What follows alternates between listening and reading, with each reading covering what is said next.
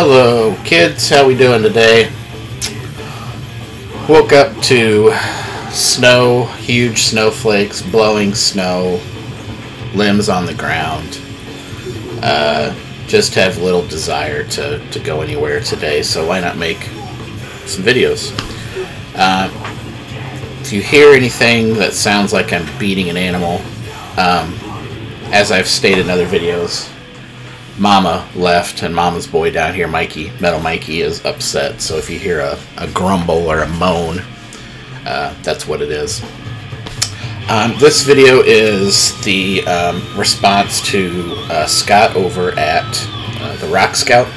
He created a metal tag video for 2021. I've never done one of these before, but it's a cool concept. He put out 20 questions for you to answer about stuff in your collection, what you are looking forward to in the year, etc., etc. So I thought I would give my response to that today. Some of this is going to come off a little negative because some of these questions, there really is no way around it but to be negative on some of them. So apologies in advance. First, though, in the background, we're listening to Orgies. Yeah, Orgies of Abomination by Cemetery Lust. Great artwork. This is solid, straight-up death metal on Hell's Headbangers. I found this. This may have been a random Bandcamp find. I always get... There's a lot of bands with the name Cemetery in them. So I thought I'd heard this before, and I thought I've heard of the band, and I hadn't. So far, I'm digging it quite a bit. So let's jump into the vinyl, or not the vinyl tag, that's a different one. This is the metal tag. So the first question, music spoiled by vocals. When you get the negativity started right away. This may not be a popular opinion. Not that I really care about that. And I discovered metal and really started diving in the late 80s and early 90s. And I heard a lot about this band, Cathedral. I say it all the time, but I didn't have the internet. I saw an ad for this album, the Ethereal Mirror, in, I believe it was Metal Maniacs.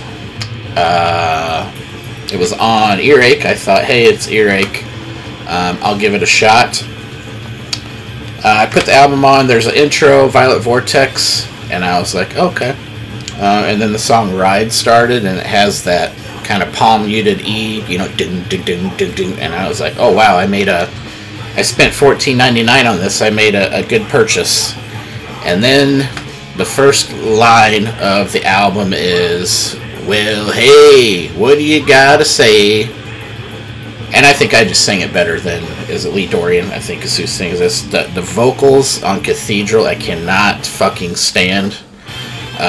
But I love the music, and I've tried ever since 1993, so 27 years, I have tried to get into Cathedral, and the fucking vocals, I keep the fucking CD. I've had this as the original press. It even has a little hype sticker on the front. This could be one of the most important sounds from the heavier end of the metal spectrum ever. A lot of people love Cathedral. I love the music in Cathedral. I can't stand the vocals. It reminds me of if you had a band, let's say, and you were just starting out, and your buddies came over, and your vocalist called and said, hey guys, I can't make it, and the band was like, well, okay, we'll get together and jam, and we'll just go in the basement, right? And your dad's home, though. And your dad hears you guys playing down in the basement, and he knows you're kind of bummed that the vocals didn't show up. So your dad wants to act like the cool guy and come down to the basement and grab the mic, and he comes down and you start the song Ride, and your dad comes in, and your bandmates are like, dude, what's your dad doing? And then your dad grabs the mic and says, well, hey, sorry to start this on a negative note, but I do love the music in Cathedral. I think I own 3 or 4 of their CDs. It's one of those love-hate things where I can't get rid of the shit because I like the music so much. And I keep thinking all the love that I hear about Cathedral, and I think Lee Dorian, is that his name? I can't remember. I think he has a newer band called With the Dead or something like that. I even fucking bought that. It's like I'm a glutton for punishment. So, hate the vocals, love the music. Next up, so I'm going to answer the next two questions with the same, same answer. The second question is an album you love that lets you down by bad production, and then a band that suffers from a weak member. To me, this one's kind of a no-brainer, and I would guess pretty much every metalhead is going to answer this way. And Justice for All, everyone knows the bass is absent. I don't know if that's considered bad production. I think that's probably more at the mastering level where they're changing the levels. I think the sound-wise, this is great. This is an original press, by the way, if anyone cares. I've still got the original innards. You know, we're all got their cool sunglasses on. So overall, the production on this album is great. I think it's just the missing bass. I think if the bass were in this a little more, this album would be flawless. I love every song on here. I love the album art, the whole And Justice for All theme, the lyrics on this album, especially like Eye of the Beholder, talking about freedom of speech and freedom of choice. Was an issue back when this came out in 98 or 88. Good God, I'm old. This kind of shit's happening today where people are trying to decide what you can say and not say, no matter how good or bad it is. Very timely. A classic. I still listen to it every once in a while this day. And then the third question about which band actually suffers from a weak member, I think Lars Ulrich is a kind of a given in Metallica. I'm not knocking the guy as a human being. But I think if Metallica had a different drummer, they're already at a meteoric rise. The biggest rock band in the world, biggest metal band ever, etc., etc. So it's not like they're hurting for a drummer, but I think his drumming is kind of uninspired and just kind of basic. It's just very milquetoast drumming. He does what he needs to do. His fills are very boring.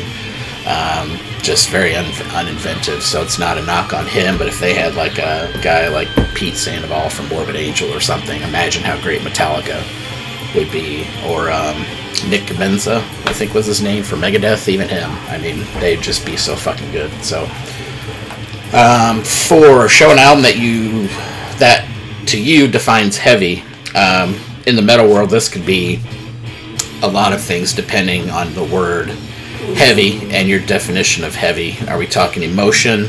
Are we talking music? Are we talking atmosphere? All of those things are elements of metal.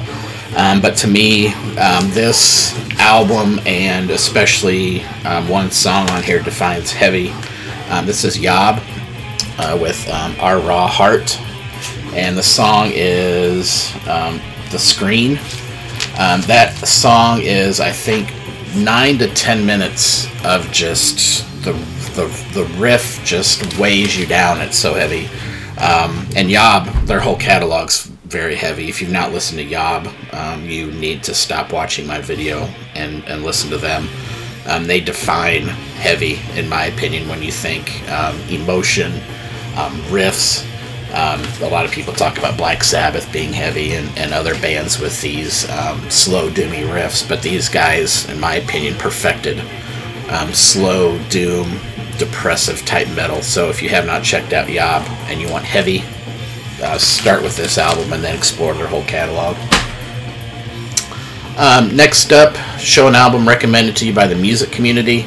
I saw this on a video, I don't remember which one, and you know, you hear a lot of people talk about music on these YouTube channels, including mine, and what I usually do is watch videos, and then I pull up Bandcamps as I'm watching videos and check out stuff, and a lot of it is good, some of it not so much, but this one kind of came out of the blue, but I apologize, I can't remember who talked about it or where I saw it, but it is a band called RAYR, and the album is called The Dark. I don't know if it's considered an album or not. I think there's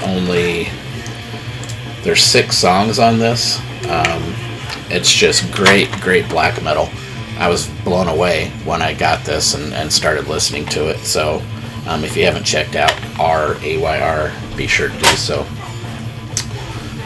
Show an album that takes your musical taste in a different direction. I didn't know if this meant it had to be metal or not, but there's an artist that I think metalheads would really love, and I don't hear a lot of metalheads surprisingly talk about him, but it's Tom Waits. This is the album Rain Dogs, but Tom Waits has been around since the early 70s. What I like about Tom Waits is if you like folk, if you like pop, if you like metal, if you like pretty much any kind of music, you like rough vocals, he's got some of that. It's a guy that you never know what you're going to get with each album, but you know it's going to be great. I'll put some links below to some of his heavier songs, but this is a lot of people's favorites, Rain Dogs. There's a lot of songs you probably know from your musical history, and you probably don't even realize Tom Waits wrote the songs, like Downtown Train from that Rod Stewart covered. That's Tom Waits. Old 95 or Old 55, I think the Eagles did that one. Tom Waits wrote that. He's an actor. He's been in movies you've probably seen. You don't even realize you know who Tom Waits is, but this guy's one of the most eclectic artists that I've ever come across in my life, and everything he puts out I pick up. It's just he has some jazz stuff. He's got, I mean, you just name it. But I'll put some links below trying to show the diversity of Tom Waits and his persona, his musical taste. He doesn't use standard instruments sometimes. He uses weird bells and shit. It's something to behold for your ears. If you ever get to see him live, he doesn't really tour, hasn't toured in a long time. I hope he does one last time. He's getting up there in age. So check out Tom Waits if you haven't already. Next one, a gem from your collection. I'll have to go with this one's probably my biggest gem. Live in Leipzig, or however it's pronounced, by Mayhem. This is an original pressing. I know there was different pressings on this, but this has the bright purple insert. I don't even know what this goes for anymore. There's the, I think this is the inside there. I don't even know what this goes for anymore. But Mayhem, of course, classic black metal, helped start it all, started the whole movement, started the church burning, etc., etc. But this is one of my most prized metal collectibles, probably, that I will probably never ever get rid of. So yeah, I'll put a link below though. Mayhem.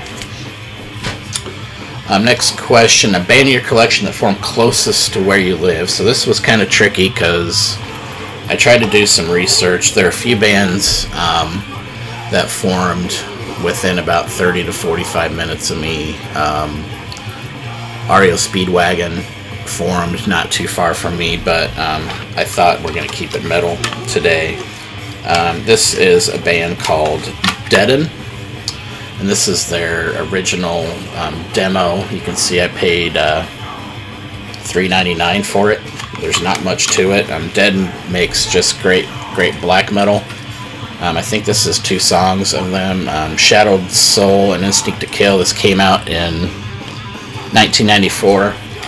They kind of got some notoriety in the underground metal scene, and then members went on to form Lividity. I think a lot of people know who Lividity is, but I'm pretty sure I saw these guys play in bars in my younger years over in Champaign-Urbana, Illinois.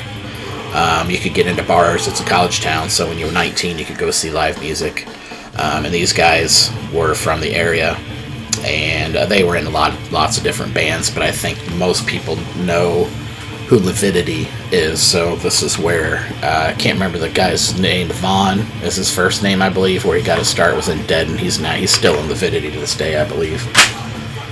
And that's not even on Discogs. I want to add it to Discogs, but I'm currently blocked because that's a long story. I fucked up some stuff that I submitted, and they're really anal about it on Discogs, but whatever. A metal album you reach for melody-wise. When we say metal, that's a hard term to pin down. I don't consider this metal. I consider it more hardcore punk, but I think that qualifies. Over the James by Veil. If you like punk rock / hardcore with melodies and choruses that you can sing to the top of your lungs, this album is for you. There goes that. I've been a huge Avail fan for many years. I had an Avail fan site at one time many years ago, and they actually had it linked on their webpage. But Over the James, from start to finish, this is a Desert Island album for me. I just haven't done a video on it yet. There's not a bad song on here, and I think there's, 15 songs maybe, but Deepwood, August, Nickel Bridge, Scuffletown, Sanctuary 13, Cross Tie, Fifth. I mean, these are all, in my opinion, classic punk rock hardcore songs. This came out on Lookout Records, so don't let that scare you away. But if you want to put on, I still remember the first time I heard an Avail song, and I was like, oh fuck, I just discovered something special, and I need to go buy this album immediately, and this was the first one I picked up. So if you have not heard Avail, and you want some melody, and you want some sing-along choruses, but not cheesy, just great stuff, and some meaningful lyrics as well, check out Over the James. You will not be disappointed. Next up, the album in your collection you would sell first. This is tricky. I was thinking with this question, if I'm going to sell something, the odds are I probably need money. And if I need money, I'm not going to sell one of my $2 CDs. I'm going to sell one of my most expensive items. So I have this. I think this is still worth a lot of money.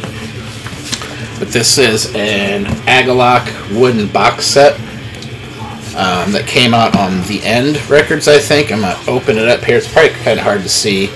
It's, oh shit, it's numbered there on the inside, out of 500. But what it is, it was just a wooden box set. What they did is they put out variation covers for, I think it was 4 releases. I actually haven't opened this in a while. Ashes Against the Grain, of Stone, Wind, and Pillar, Pale Folklore, and The Mantle.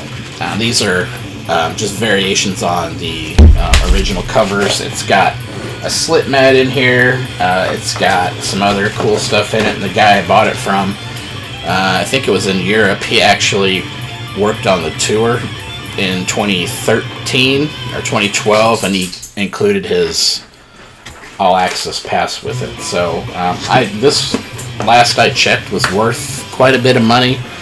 So again, if I were, I needed to make my mortgage or pay a fucking power bill or something, or buy some groceries, I would sell that.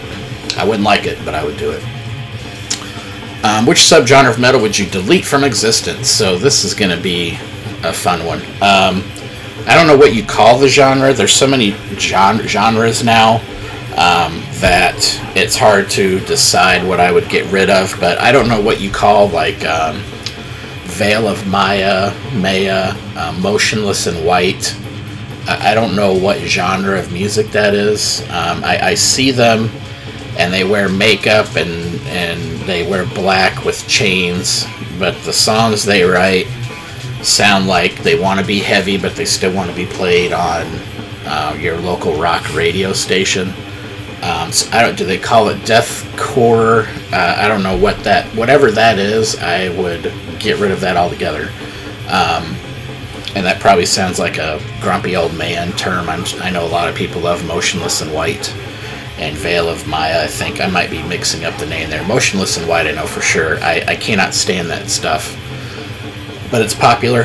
The kids love it. So if it gets kids into heavier music eventually, I'm all for it. I'm sure some people thought the same thing about stuff I listened to as a kid. And my parents were like, why do you listen to that shit? That's terrible. So if Motionless in White, etc., whatever the genre is, if it gets kids into heavier music, that's great if it's a gateway, but I don't like it at all. I can't stand it when it comes on. It makes me almost physically ill. Let's put it that way. Next up, the band artist you would most like to see an album from or reissue in 2021. So this is the band. This isn't the album, but this is Jane Doe by Converge.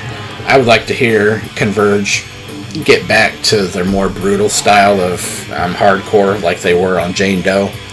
I liked No Heroes quite a bit, and then after that, some of the songs got a little too experimental, and it just didn't sound like Converge. To me, I know there's a lot of Converge diehards that would disagree with me, but I like to hear Converge get back to the basics and come back to that heavier, balls to the wall, start to finish mentality. Which 80s metal act would you love to see a comeback album from? This is hard because a lot of the bands I liked from the 80s were cock rock, butt rock, whatever you want to call it, and a lot of them are dead, or there's like one original member left, and it's not really the same, like LA Guns, Faster Pussycat, blah blah blah. So I'm gonna cheat a little bit on this one. If Robin Crosby could come back to life, and the remaining members of Rat would get back together and record an album, I would be over the moon.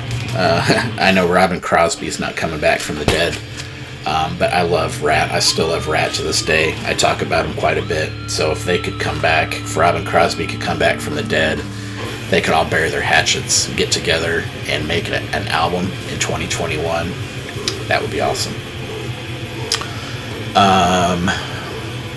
Show an alternative variation of an album cover. I went through my collection, and I think this is the only one that I have, and it actually just came out, ironically enough, and it's an album I can't stop talking about, but it's Achilles, Melano. I got the special edition. This is the original cover that many have probably seen, but this is the special edition that comes in like a slipcase type thing, and you actually get this cover. It's kind of gold and black embossed a little bit. It's very cool. So yeah, that's my... I thought I had other stuff. At one time I had a alternate version of... I had the original version of Far Beyond Driven from Pantera. That original cover actually had, I think it was a woman bent over with a screw drill thing going into her, and I think that got banned, and I actually had... I think it was like an Australian bootleg, or maybe not a bootleg, the Australian box set version of that, and I sold it a long time ago. A band for you that defines metal and show your most metallic album cover were the next two questions, and for me, one band answered both of those questions. This kind of seemed like a no-brainer too. A band that defines metal, Iron Maiden, and then the Number of the Beast for the album cover. I mean, to me, whenever I hear heavy metal or people saying what's offensive about heavy metal, this one always seems to pop up. That's just a great album cover. The title's offensive to people. Number of the Beast, it's satanic. It's got Eddie on the front. To me, it just defines metal. And Iron Maiden, of course, whenever you think heavy metal, Iron Maiden's always one of the first bands you think of, so kind of killed two birds with one stone on that one. An album you disliked at first but now highly regard. That was pretty easy for me. I think I talked about this album before once. Deliverance by Corrosion of Conformity. This came out in '94. I had bought the album before this, which was Blind. To me, Blind was like a thrash, kind of a thrash / metal album. Great stuff. I was not familiar with previous Corrosion Conformity and their more punk hardcore albums, so to me they were a thrash band. I still remember the day I bought this on CD. I went to the store and I'm like, oh man, I got the new Corrosion Conformity. I can't wait to rock out to this. And I put it in, and the first song, Heaven's Not Overflowing, I literally thought I bought that the CD itself had the wrong music on it. Skipped a song, and I thought, this is the biggest piece of shit I've ever heard, and I almost took it and threw it out the window of my car. I was very pissed. Didn't go back to this album for a very long time, and then my musical taste changed a little bit, and I realized that, do you really want a band putting out the same album all the time, over and over and over again? No, you don't. So I grew to like Corrosion Conformity, and it wasn't because Like even Albatross was on the radio, and I was like, ugh, you know, they sold out, whatever. But they didn't. And to me now, this album, from start to finish, is considered, for me, a classic. And this is an original pressing, by the way. I'm glad to have this in my collection. I like the cover. I like every song on here. Even the instrumentals are great. So if you haven't heard Deliverance, get past the radio hits. You've probably heard Heaven's Not Overflowing, Albatross, Clean My Wounds, and maybe Broken Man. You've probably heard those songs, but there's a lot of other gems on here, so be sure to go skip the radio hits if you want and check that out. And then an album you liked at first but now disregard. This also seemed like a no-brainer for me. I was a Metallica dick rider, especially when And Justice for All came out, and when this came out in '91. I loved Metallica still, but the song structures, you know, they started working with Bob Rock. I like some songs on here, not the radio hits were, I liked them, you know, just because it was Metallica. But then they started pumping out the videos, and I was like, oh, these guys are slowly becoming the rock stars they said they never wanted to be. But songs like, what else is on here? Don't Tread on Me, Through the Never, Of Wolf and Man, I still like that song. But and The God That Failed, I think, is a great, great heavy song. But I don't go back to this album much anymore. It's just not the Metallica that I know. If I reach for Metallica, it's usually And Justice for All and before. Some of their newest stuff is kind of heavy. I'll say it's a lot better than the Black Album or the self-titled, so that was a no-brainer for me. And metal band that deserves more recognition. I don't even know, and I haven't done enough research to pronounce their name.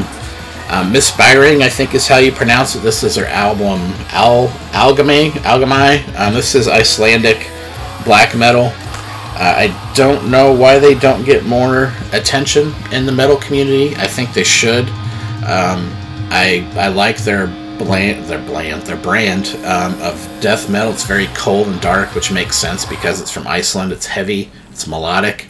The vocals are slightly different than what you're used to. They're still like that heavy Cookie Monster type vocals.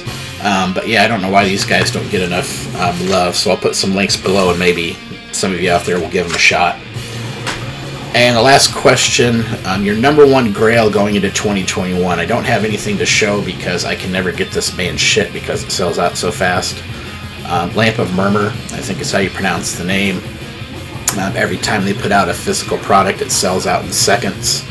And it's usually at an odd time, so I can't jump on it. But I would like to obtain a physical copy of one of their albums. I don't really care which one. I have read that a lot of their stuff's going to get repressed this year, 2021.